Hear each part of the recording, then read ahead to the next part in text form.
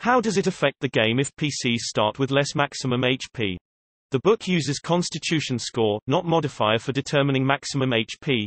Your maximum HP is equal to your class's base HP plus constitution score. You start with your maximum HP.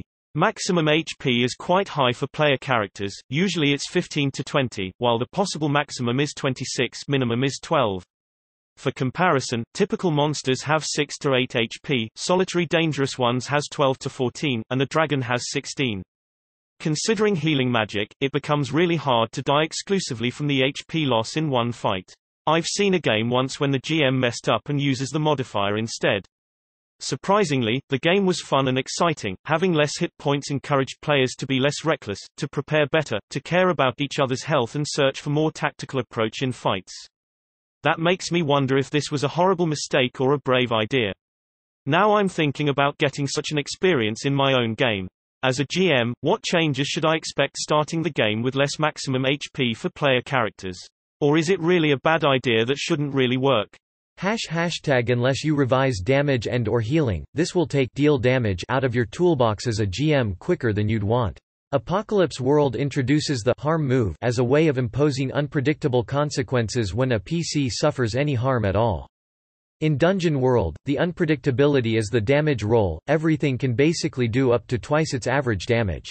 If you just base HP off of con modifier, then a reference Wizrobe, with 9 constitution and no armor and therefore 4 HP has a chance to die any time they take damage from anything at all, meaning you can only throw deal damage at Wizrobe if you intend for them to die and be gone forever. Even a rather sturdy Wizrobe, with 13 constitution and some simple armor 5 HP 1 armor, can still die from 1d6 damage, which is, like, pathetic Goblin Spear levels of damage. Deal damage is both use up their resources, the healing items, and offer an opportunity that suits a class's abilities, any class with a healing move, but it's only those things as long as you can be sure that whoever you point it at isn't going to die. And it's pretty much always there as an option for when the GM is looking for a move to make. The adventurers just need to be in a position where it makes sense they risk getting hurt, which is pretty much the default state of adventurers.